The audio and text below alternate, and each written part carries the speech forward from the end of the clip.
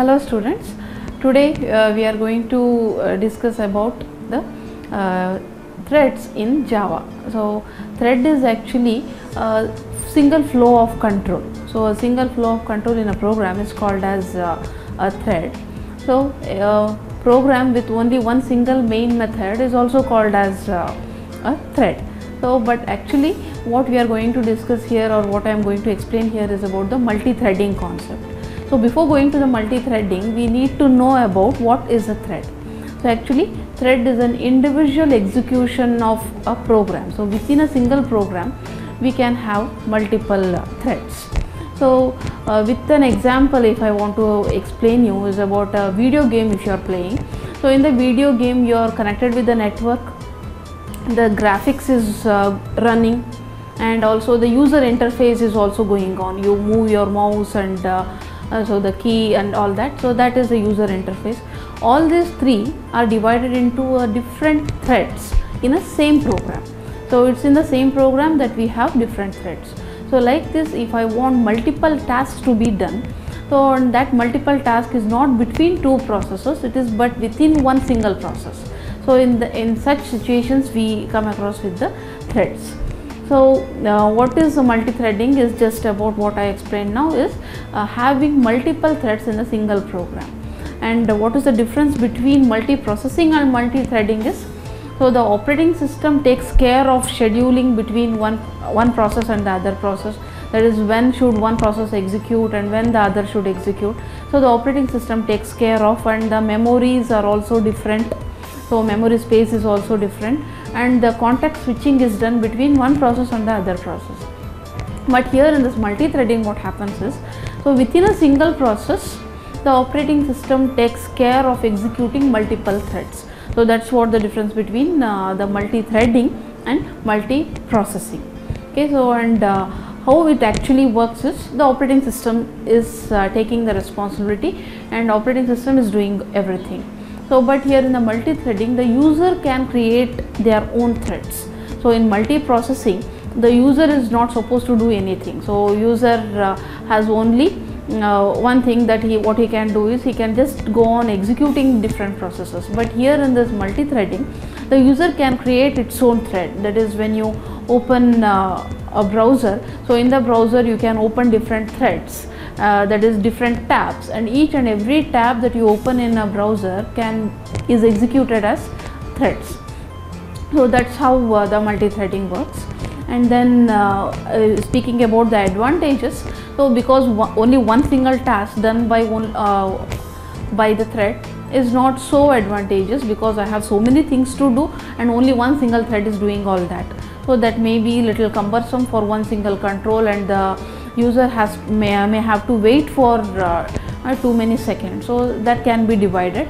And then if I want to speak about the disadvantages of the multi-thread, having too many threads, and one thread is waiting for the other resource and the other thread is also waiting for the same resource. So like that there are more occurrences of deadlocks. So deadlock may occur. So and that may be one of the disadvantage what we can speak. And now we will go in detail about the threads, how it is executed in Java. That is, in Java we have direct support for multi-threading. So many other languages, so there we have to add on support. There is always an add-on support, but here in this Java, the Java virtual machine has direct support for this multi-threading. And there are thread classes and runnable interface, so which are used for accompanying all these threading concepts. So we'll speak about different states of thread. Why? Because the thread is born, the thread is blocked, the thread may go to the runnable state, the thread may be executing, and thread may be entering into the dead state. That is, the thread is born and the thread is killed. That is, the thread enters into the dead state.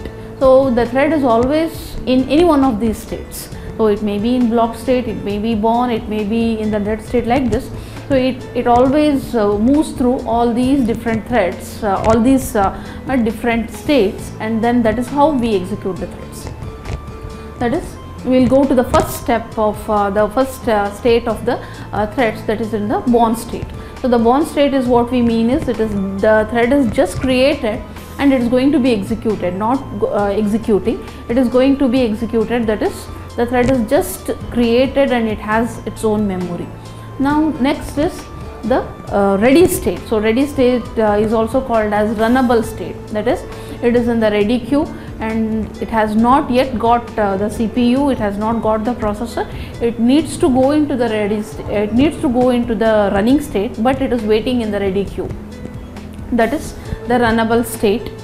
And next is the running state. The running state is what, when I say that the process is executing, it is active, so that state is called as executing state or running state. So next is the dead state. So the thread reaches the dead state when the thread is terminated, it doesn't have any memory, it is being removed from the memory, or I purposefully want the thread to be killed and I terminate the thread.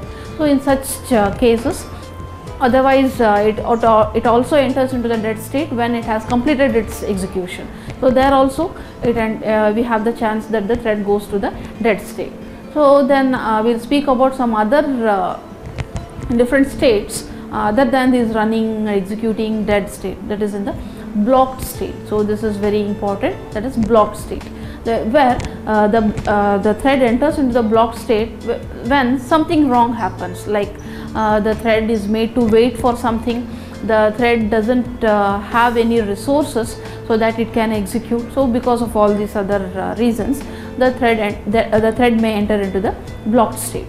So when the thread is in the blocked state, it doesn't have the CPU, it cannot execute nothing. That is after moving from the blocked state to the runnable state, then it can go to the running state. That is, blocked state is something like it is idle, the thread is idle. Okay, so next is the waiting state. So blocked state is one special thing, and the waiting state, where I am making the thread to wait for some event to occur.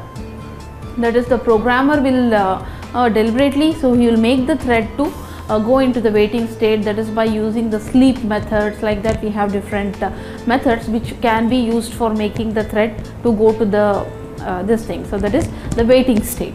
So when it is made to wait, when will the thread come back to its runnable state or to the running state? It is by using the notify method. That is, sleep method is used for going into the waiting state and the notify method is used for coming back to the runnable state. So these are the different states in which the thread executes. So by this block diagram or this pictorial representation, you can see that the thread is created, it goes to the runnable state and also it goes to the blocked state. So while it is executing in the runnable state, it may go to the dead state. Otherwise, when it is executing, it may go to the blocked state. So from the blocked state, it has to come back to the that is the runnable state, and only then it can start its execution. That is, from the blocked state you cannot directly make the thread to go to the dead state. So this is how the thread moves on between different states, and that's how the threads execute.